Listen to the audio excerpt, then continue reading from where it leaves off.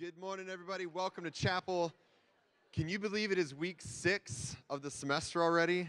We are over a third of the way done. Man, yeah, you excited about that? How many of you are encountering your first exams this week? Anybody? All right, yeah, I'm sorry. I'm one of the professors giving one of those exams, but may God have mercy on your soul. I hope you do well. Seriously, I know things are going to start to get busy now, but just want to encourage you to stay focused, keep moving forward, pray hard, keep your eyes on the prize. This week is a special week for TFC. We have a bunch of leadership from the CMA on campus. CMA stands for the Christian and Missionary Alliance, also just known as the Alliance. This is the church denomination that TFC is affiliated with, and they are fantastic. You're going to be seeing some people that you don't recognize in your classes and around campus and at certain events, so don't shoot them with your water guns, please. They're not spies in disguise. Instead, welcome them, introduce yourself, let them know why you think TFC is awesome. So today and tomorrow, they are going to be hanging in the coffee shop at 4 p.m., and then tomorrow at 8, there's also going to be an ice cream social in Werner Mission. So consider dropping by and saying hello. And with that, I'm going to turn things over to the music department to lead us in worship. And to be leading worship with you this morning. I'm going to ask you to stand, and as you do, I want to share with you a verse of Scripture. These are the words of Paul in the closing chapter of Philippians, a letter that he wrote, of course, to the church at Philippi, but what you might not know is he wrote this from prison, one of the last writings that we have from Paul. And he says in the opening verses of the final chapter of the book of Philippians, he says, "Rejoice in the Lord always. And again I say, rejoice." If Paul could write those words exhorting his fellow believers in a distant place as he sat in prison awaiting almost certain execution, rejoice in the Lord always. And again I say rejoice. If he could write those words in that situation, how much more should we be able to then stand today and declare his praise and rejoice in the Lord? He is good. Amen. And he is good always. We may rejoice always. So I invite you to sing with us this morning.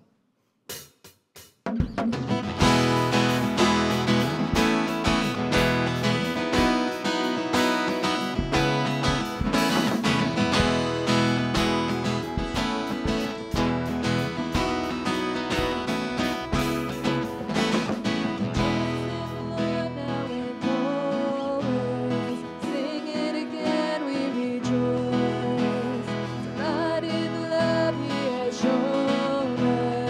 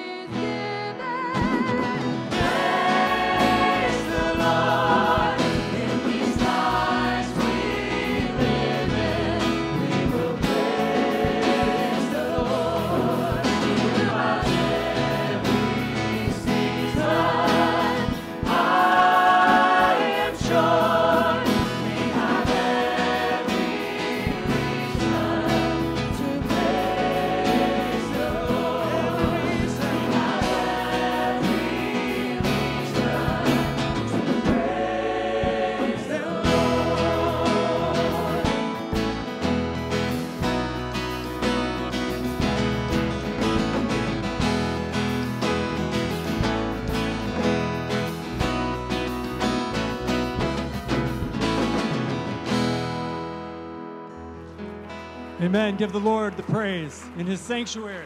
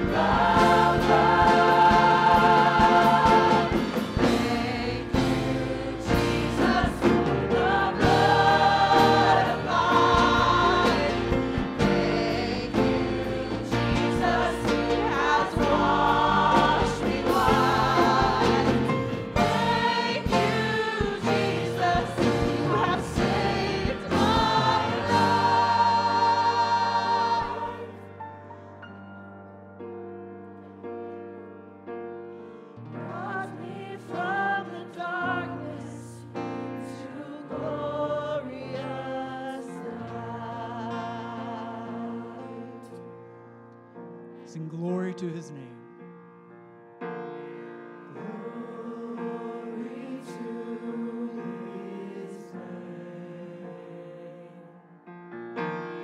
Glory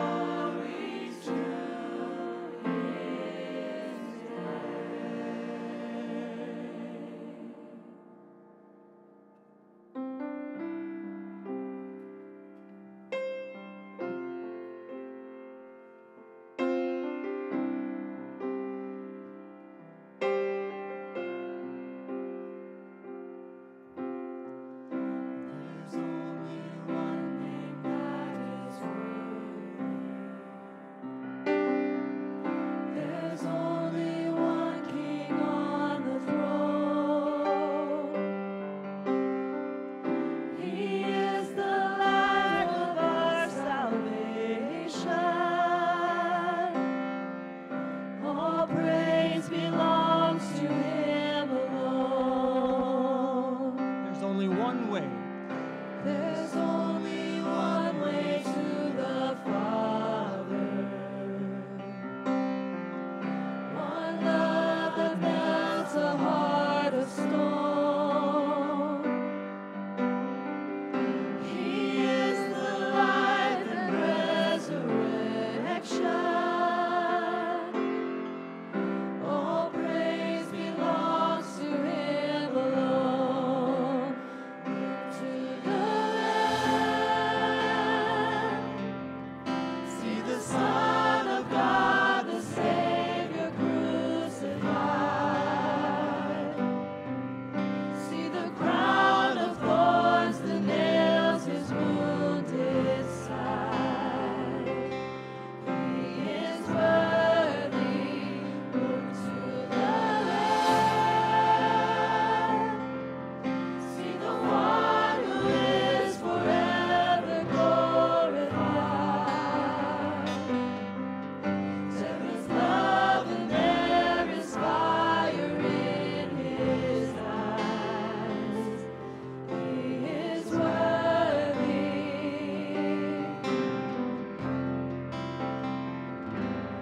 He is worthy. He is the Alpha and Omega. He was and is to come. He will return to shouts of glory. His name is Jesus Christ our God. His name is Jesus Christ our God. The Lamb, see the Son of God, the Savior crucified. See the crown of thorns, the nails His wounded side. He is worthy. Look to the Lamb. See the one who is forever glorified. There is love and there is fire in His eyes. He is worthy.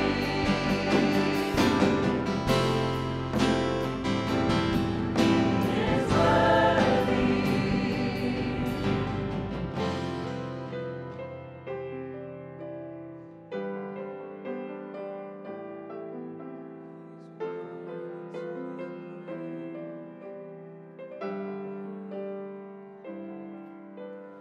Elders bow, the creatures cry, saints and angels glorify. The anthem echoes day and night, worthy. Eyes like fire, hair like wool, voice like many waters roar, matchless and most beautiful, worthy. Elders bow, the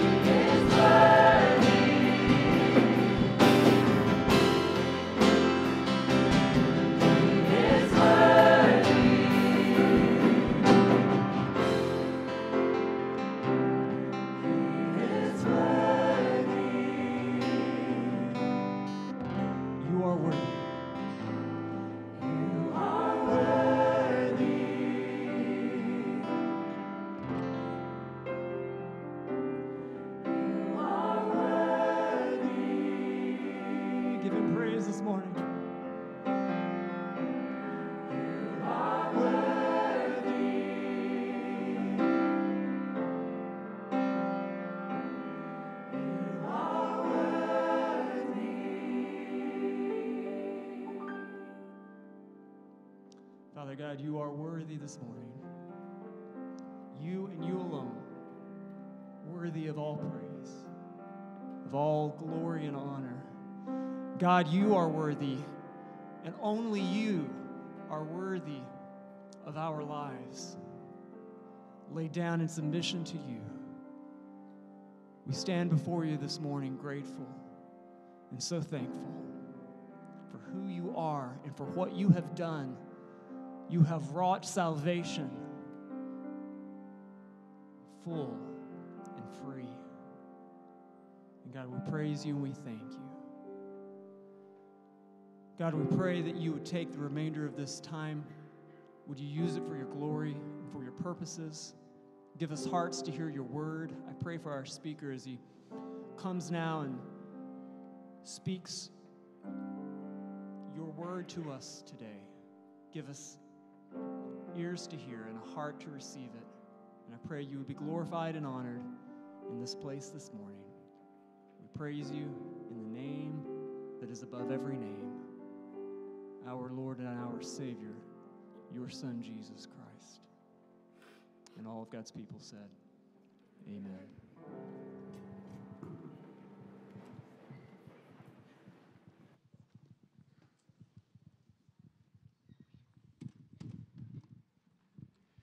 Our speaker today is Paul Huneycutt, who currently serves as the director of Envision. I'm excited already. Paul serves as the director of Envision for the CMA. Envision is an awesome alliance ministry that can be found in cities all around the world. A lot of you are familiar with Envision Atlanta, which reaches out to Clarkston. Fantastic ministry. Envision sites focus a lot on leadership development, so they seek to invite, mobilize, and multiply those who are exploring their role in God's mission. These are great places to do internships at, if anyone is looking for that. Paul and his wife, Lori, are TFC grads. All right, majored in cross-cultural ministry. I know they are both, well, Paul is your wife? Okay, so just Paul is excited to be back here on campus to share with you all, so please welcome Paul Huneycutt with me.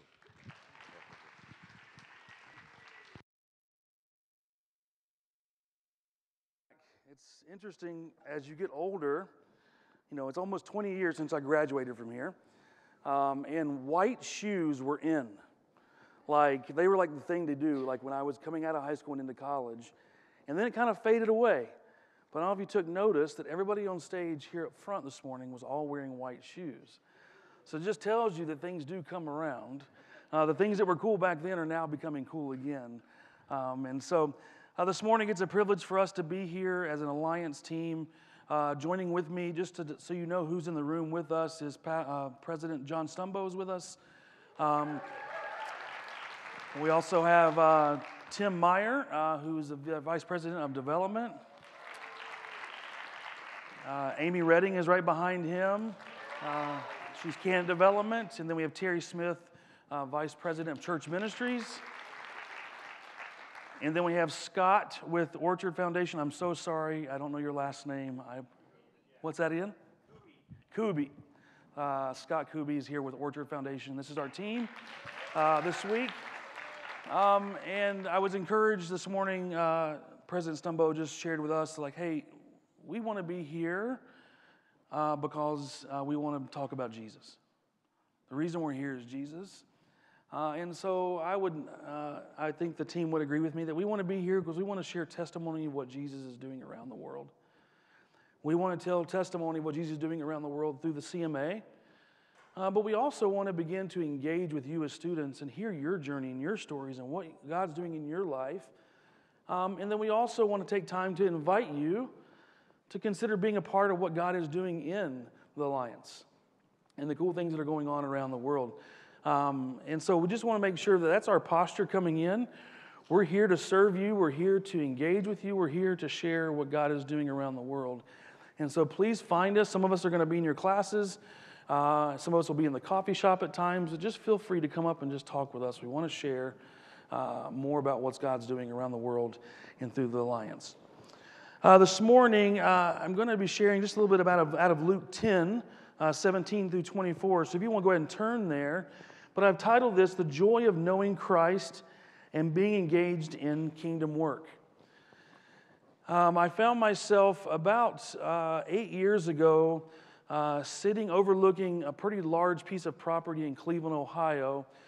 Months before that, one of our local church planters and pastors on the east side of Cleveland came to me with this vision of wanting to do an oasis project. And if you know very much about Cleveland, Cleveland was one of those cities that was one of the hardest hit cities in the housing market crash in 2008. And so properties aren't always well kept. And this was one of those properties, about 3.8 acres of land. It all grown up, and it was like the worst of the worst, briars, trees, all that kind of nasty stuff. And he says, I want one day to people to walk through here and experience Jesus in a different way. And I found myself saying, okay, we can do that. Not thinking through any of that, but on that day, as we were sitting, I was sitting on a tractor, and Pastor John was sitting there, and he says, Paul, I thought you bit off more than you could chew. And I said, what do you mean? He goes, do you see that there's no trees, there's no vines, there's no briars, there's nothing left except for people from the church that have mowed everything down, and now it's clear to begin to plant again. And I said, you're right. I said, I did bite off more than I could chew. I never knew this was actually going to happen. I just said yes because I'm just stupid enough to say yes, and we'll try it. But in that moment, Pastor John began to say, we got to stop right now and thank the Lord for what he's done. And he says, if it wasn't for Jesus, these types of people wouldn't come out and clean this property because nobody comes to this property. It's these kinds of stories that I love sitting around, whether it's in a circle around a campfire, whether it's sitting on a tractor, and hearing stories of what God has been up to and what God has been doing through his people. As we look at Luke 10 this morning, just so you guys have a little bit of context, in chapters 9 and 10, we see a lot of things that the kingdom work happening. We're seeing people being healed. We're seeing people being fed, large amounts of people. We're seeing Jesus teach a number of different things. He's, sharing with people about what it means to follow Christ and what the cost of all those kind of things. And then we get towards the middle or towards the end of chapter 10, and we get to just kind of sit in and see what's going on in verse 17. And this is what it says. The 72 returned with joy, saying, Lord, even the demons are subject to us in your name. And he said to them, I saw Satan fall like lightning from heaven. Behold, I have given you authority to tread on serpents and scorpions and all over all power of the enemy, and nothing shall hurt you. Verse 20, nevertheless, do not rejoice in this, that the spirits are subject to you, but rejoice, as we heard as we were praised in worship this morning, but rejoice that your names are written in heaven. Verse 21, in the same hour he rejoiced in the Holy Spirit and said, I thank you, Father, Lord of the heaven and earth, that you have hidden these things from the wise and understanding and revealed them to the little children. Yes, Father, for such as was your gracious will. All things have been handed over to me by my Father. And no one knows who the Son is except the Father, or who the Father is except the Son, and anyone to whom the Son chooses to reveal him. And my favorite part of this chapter, then turning to the disciples, he said privately, blessed are the eyes that see what you see. For I tell you that many prophets and kings desired to see what you see and did not see it, and to hear what you hear and did not hear it. Lord, I pray as we take a moment and just reflect on a number of these verses here, will you begin to help us to understand how big a deal it is that we get to see you and what you've done, and that we get to receive your salvation. Help us to understand, what do we do with that? That it's not just a story in a book, but it's a story that should compel us. So will you speak this morning to what you would have your people to hear this morning? In Jesus' name, amen. So as we look at that, as I shared that story before with Pastor John, it was interesting because that story, I started with the end of the story. I gave you a little bit of context of what was going on at that property. But the reality is that the work that we did was really difficult. We had many pieces of machinery. We had 500 people that showed up for this day. But for that moment, as we were sitting there, I found myself going, man, wow, look, God, what you did. In the same context of this story here, as we jump in verse 17 of chapter 10, we begin to see the people coming back from when they were sent off to go off and do ministry. We don't know, again, if you read before this, you would know what they did and what they had to go through and the instructions that were given to them. But a lot of times, I feel like stories, when we talk about what God is up to, we talk about we more focus on how hard it was or the focus of the sacrifice, and we forget to talk more about the joy of what actually happened. And the reality is that big things are happening in this moment. The 72 return back. They're excited and they're full of joy. It says right there in verse 17, because of what they saw. And what's cool is that Jesus is sitting right there with them going, he's rejoicing with them too. He's going, yeah, look what happened to Satan. He's being taken. But what's interesting in that, even that first part of that, of verse 17 there and through 20, is that in all this excitement of what God had been up to and the work that was being done in the kingdom, he reminds them. A gentle reminder. Again, he is there, he's excited, and he's teaching disciples, the people that are with him. But he says a gentle reminder, rejoice in salvation through Jesus. As we look at that, nevertheless, do not rejoice in this, that the spirits are subject to you, but rejoice that your names are written in heaven. This is all good work, but let me remind you why we do what we do and the ability that you have to be able to do it is because of Jesus and the salvation that you will have through me.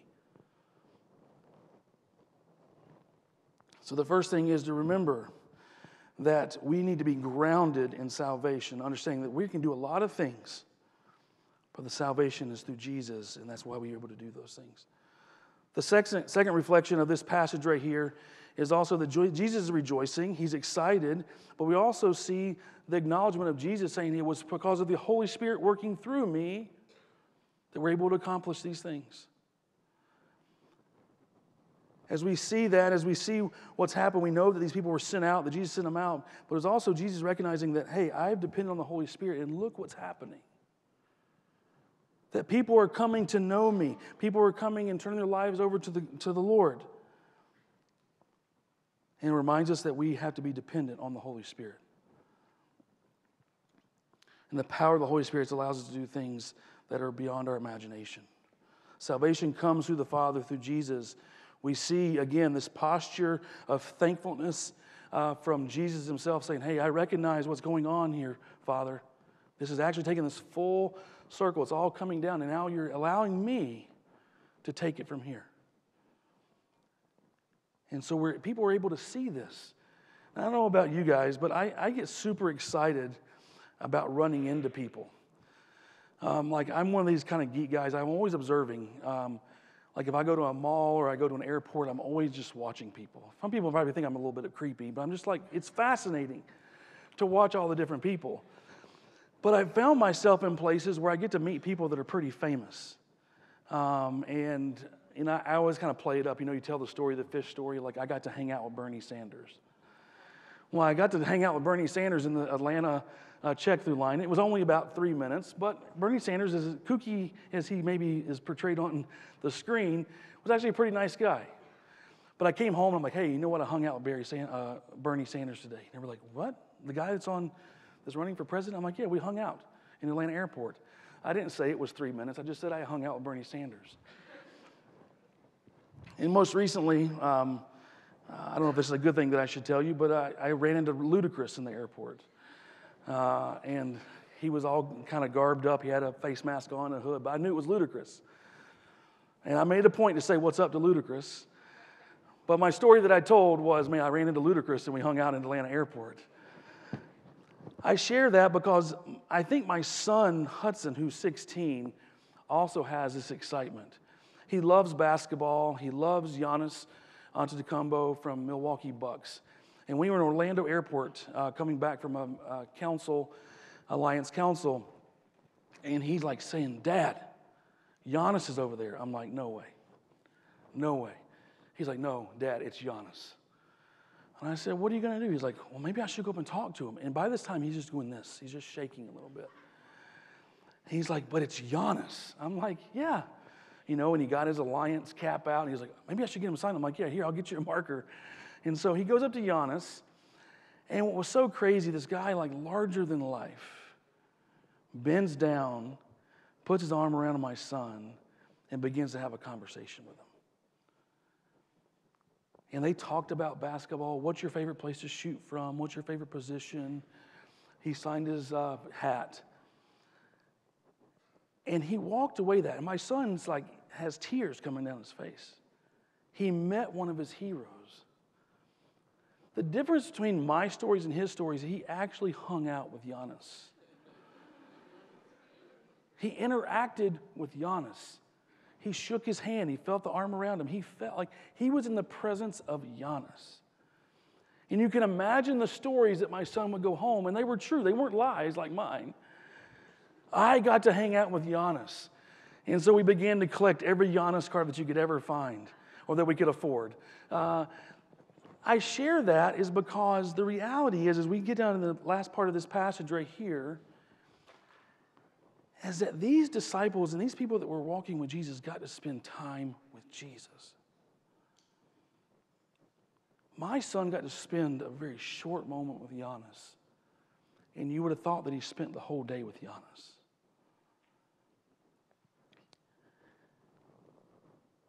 The reality is the privilege of knowing Christ, especially in this moment as we read in verse 23, as Jesus turns to them in privately. So there's probably a sense of privacy, and they're like, these are my close buddies.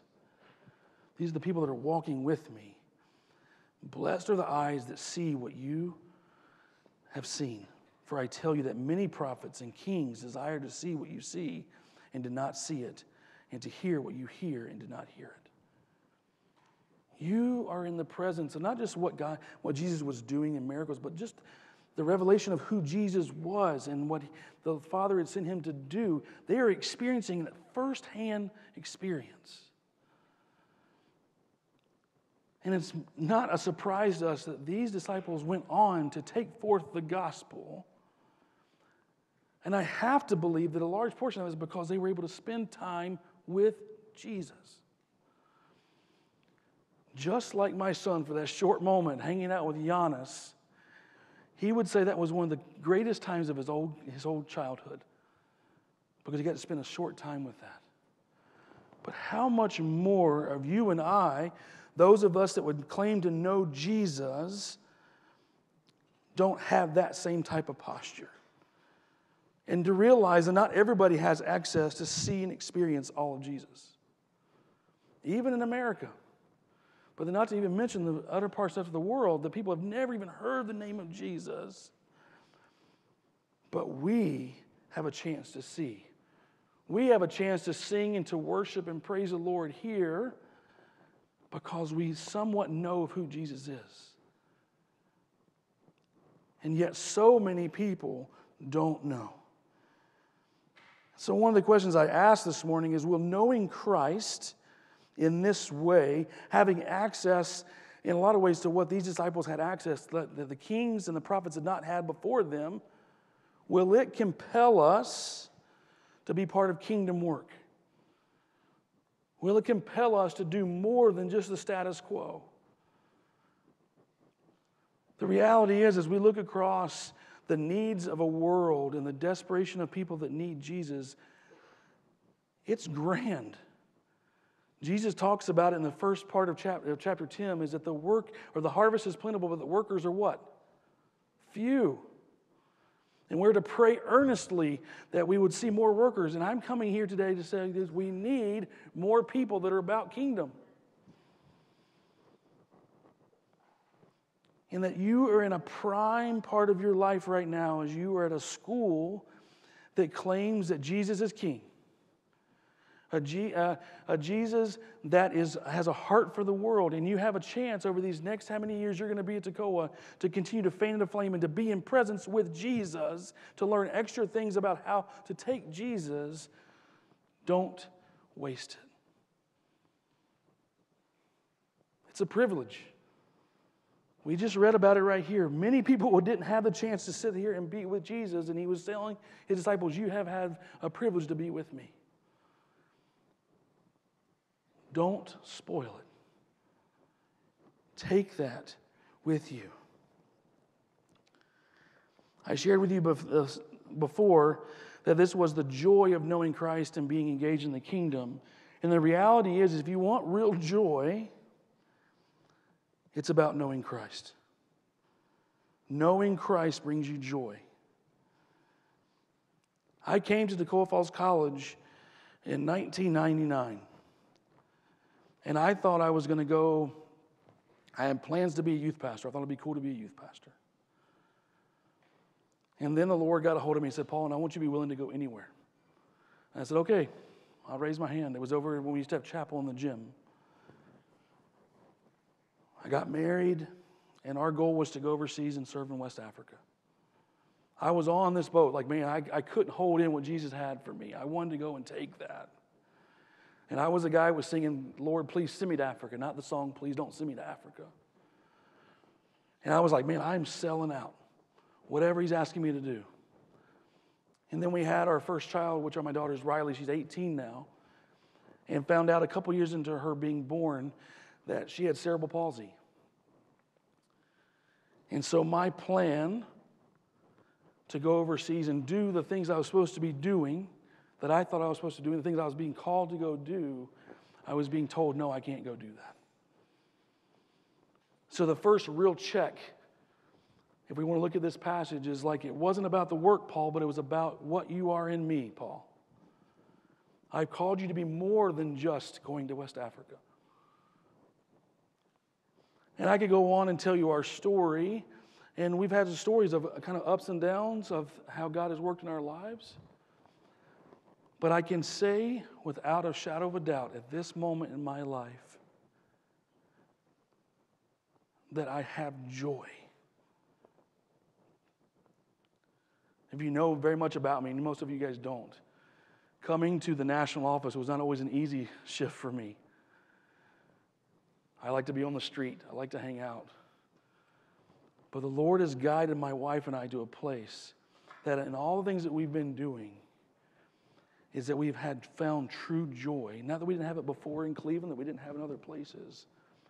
But I can tell you that the joy has not been dependent on where I'm located. It's not been dependent on the things that I could or could not do, but it's been dependent on Jesus because he's always showed up.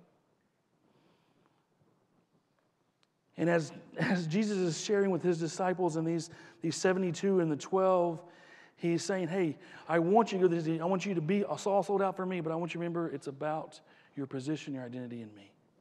That'll compel you to do whatever he's called you to do. And so this morning, I just want to encourage us as we look at that if you're not experiencing true joy, if you're not experiencing what it means to know Christ, I would encourage you to begin to figure out who Christ is. To not take for granted and value the salvation that you have in Christ. And as you begin to wrestle with that and you begin to value that and we begin to praise and we begin to thank the Lord for those things, I'm confident that it will compel you to be part of kingdom work. The reality is that some of the challenges that we have is that we seem to take on things that maybe bring us short moments of pleasure and not true joy. And so I would encourage you to begin to think through what does it mean to experience true joy. And maybe even ask the question, what does bring you joy? Will you take hold of your salvation that is in Christ Jesus and rejoice? Is that enough? And so if the Lord asks you to do something that maybe wasn't exactly your plan, can you continue to go forward because Jesus is guiding you? That your joy is found in Christ. Are you willing to yield to the Holy Spirit to lead and guide and empower you to engage in kingdom work? We see that Jesus was fully dependent on the Holy Spirit to guide and direct him for where he was going. Are you willing to allow the Holy Spirit to guide and direct you and lead you to where you need to go? Will you take what you know and have experienced through Jesus to others? Will it be a posture of excitement to tell, like my son was when he was excited to tell everybody about the basketball player that he met in the airport? Is what Jesus is doing inside of you compelling you to do things that are like, wow, I can't help from being involved in people's lives and sharing the gospel with people and engaging those types of people?